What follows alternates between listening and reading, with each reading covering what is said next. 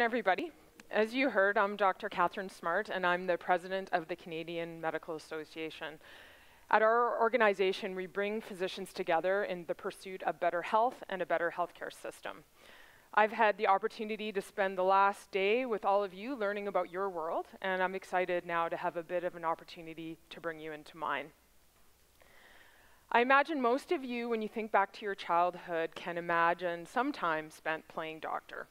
I suspect most of your early patients were your siblings. You maybe convinced them to come onto your bed, lie down, treat them as your patient. You might remember performing a physical exam, looking in their ears and throat, listening to their heart and lungs, maybe feeling their stomach, all with the same goal that we in medicine still have today, to make an accurate diagnosis and get your patient on the road to health. I've been very fortunate to actually live out that childhood fantasy, and I now work as a pediatrician in the Yukon, which is one of Canada's northern territories. In that role, I care for children in remote communities throughout the territory, and it's been very rewarding. You can also imagine it has some very interesting and sort of fascinating aspects, like middle of the night medevacs to the Arctic to save a life, sometimes taking a plane to work, and other times avoiding roaming wolf packs as I make my way to the health center in an Arctic community. And I don't know if any of you are of the generation to have perhaps watched Grey's Anatomy, but yes, some of that is also accurate. So it may surprise you to know that medicine still looks like this. This is a fax machine.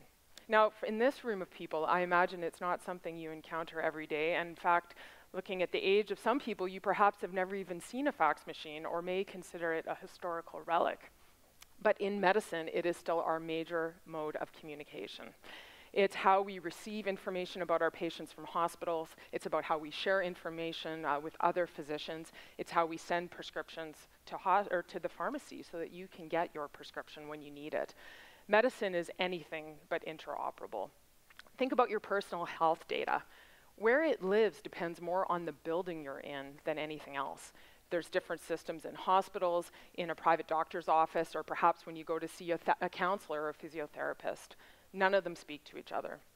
It's a lot like the frustration you feel when you have an iPhone device and an Android and they need different plugs and you think, oh my goodness, this is so frustrating. Well, in healthcare, it's sort of like that times 10. So, I'm not quite ready for that one. Okay, so in this context, I think it's important that we think about the healthcare system. Right now, our healthcare system is really sort of feels like it's running on a floppy disk from a Commodore 64 computer. Right now, you bring COVID into the equation, and it was like running a cryptocurrency scheme on that same Commodore 64. Felt a bit impossible at times. But COVID has also brought with it one of the biggest transformations in healthcare delivery that we have seen in modern times. Almost overnight, our nation pivoted to virtual care because we had to. And I think it was a reminder that when things need to change in healthcare, they can. The irony of that is, I don't need to, I'm sure, tell all of you, is that we had the technology for virtual care really since the 1970s. But it took a pandemic for us to turn that switch on. And right now, I think where we are is we're figuring out how can we leverage virtual care to improve access to care to our patients and to really make it an immersive experience. Stats are still telling us that most of virtual care right now involves a phone call. Occasionally, it involves telehealth or using a platforms like Zoom where we can see each other, but we still are not really seeing technology leveraged as it could be. Wearable devices that give me as the physician your vital signs or information about your physical exam. And I think that's the future, to really be able to create those immersive experiences so that we can provide high quality of care in that virtual world in patients' homes. So much like virtual care has started to change the landscape of healthcare, so has social media changed the landscape of information. I think all of us realize that nowadays, most people are actually getting their information from social media. That can be news, it can be information about health, and even their own health metrics they might be tracking on these platforms. This has created really a fertile ground for the spread of misinformation. We know that in Canada, 35% of people are getting their news from Facebook. Only 5% of our population is reading the Globe and Mail, which is one of our national newspapers. So with this situation, it is really concerning because that misinformation is spreading when people are anxious and worried at levels that they never have been before. So what's the result of all this? What we're seeing is a loss of trust in experts. We're seeing increasing polarization in our communities. We're seeing that misinformation environment really burgeoning and spreading. And we're seeing a rise of the celebrity and wellness guru influencer culture, which promotes the multi-billion-dollar supplement and alternative medicine industry. And often these things are countering established science and taking huge resources from patients for little benefit. We're also seeing at times this shameless promotion of misinformation that leads directly to poor outcomes. And we've seen that during COVID-19 with some people refusing to be vaccinated. We're seeing poor uptake of the COVID vaccine in children. And we've even seen people go as far as to take a drug used to treat a horse parasite, hoping that it might treat their COVID. So, these repercussions are real, and that belief in anti-science rhetoric is having an impact on our communities. This word cloud is from Twitter, and it's from the past year, and it shows you the words that got the most attention when people were tweeting around health. And what you can see is the more dramatic the language, the more polarizing, the more activating the language, the more engagement. And what we've seen is that people that use this type of language and speak in these types of terms often gain hundreds, if not hundreds of thousands, or in some cases, millions of followers. And at times, we've even seen the dialogue between scientists become something that might resemble a shouting match in a high school playground. So what I like to say is, in the world of science, Twitter is where nuance goes to die.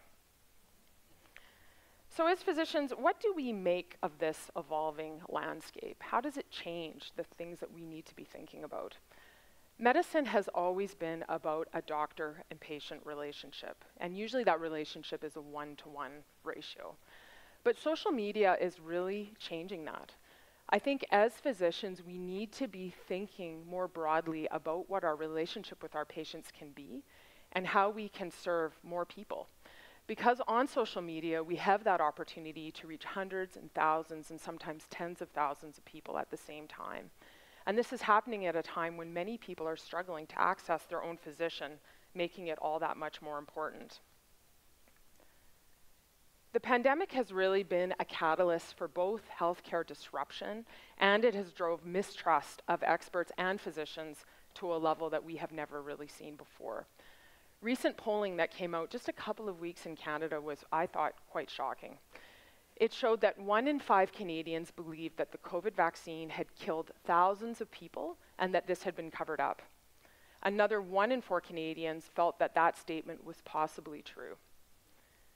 Even more concerning was 1 in 4 Canadians believed that the COVID vaccine may contain a microchip to control their behavior. For you tech people, you probably realize that is not very plausible. But what's interesting about that to me is I think at the beginning of the pandemic, we thought some of these beliefs were fringe beliefs. It started as a small group of people, and I don't think we fully understood that the impact of these beliefs and the spread of misinformation might have. It's now at a scale where literally a quarter of our population either believes or thinks it's possible that these things are true. And the World Health Organization has said that this parallel infodemic has been as much of a threat to our health as the pandemic itself. The other thing I think that's interesting about this is the real tangible impacts of this misinformation, and we're seeing that in my field of pediatrics. In Canada, 1 in 4 children has fallen behind on their routine vaccinations over the past 2 years. In 2020, 22 million infants did not receive their first measles vaccine. That is the biggest regression in routine childhood vaccinations than we have seen in 20 years. We are now starting to see the reemergence of diseases like polio that had been eradicated in most places of the world. And even just this morning on Twitter, I saw that they had found polio in the wastewater in the UK, and they're advising families to ensure that their children are up to date on their childhood vaccines. So the bottom line is these threats are real, and they are coming for us if we don't take this seriously. I think we all know that societal shifts have been common after and during a pandemic. We've seen major shifts in politics and culture happen after something like COVID-19. And I think what we're seeing right now is that COVID-19 has really put this misinformation movement on steroids, particularly when it comes to health. There's also sometimes some positive things that come from these shifts, and what we saw during the Spanish flu was some real evolution in our thinking around public health, and also some changes in diagnostics that continue to inform how we practice medicine today.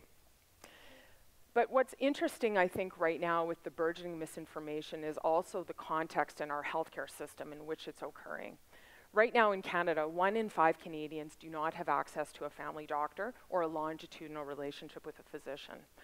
This has always been the basis of a trusted relationship and a source for reliable information about health and science for our population. And right now, for 1 in 5 people, it's not there for them. This is also happening against the background of our healthcare system that's really struggling right now, and some of us have even gone to say we feel it's starting to collapse. We've got underwhelming electronic medical records that have dramatically increased the administrative burden for physicians in terms of doing our work. We have very poor data architecture and ability to either use data to drive accountability or outcomes in our system or to share information. We've got growing backlogs, especially for things like surgery and diagnostic imaging across our system. Wait times are at an all-time high, and there is an epidemic of burnout amongst physicians and other healthcare professionals that is driving attrition and an exodus from primary care. So this is, again, creating a really dangerous environment in which misinformation can spread. As the population becomes more distant from their healthcare professionals and science, there's more space for anti-science to fill that void. I think all of us, or many of us, if those of you are involved in healthcare, would know that I don't think our industry has a great reputation for disruption or innovation at scale. I think as physicians, we really need to start to challenge our thinking around healthcare and how it's delivered and even how our system is put together. And we have to be willing to change that status quo and sometimes have difficult and even provocative conversations about what is needed to get our healthcare system where it needs to be and to really provide people with the quality and access to care that they deserve. As Einstein said, we're never going to solve problems using the same thinking that created them in the first place. So I think as physicians, we can't be afraid to embrace that role and think about what we can do to move things forward.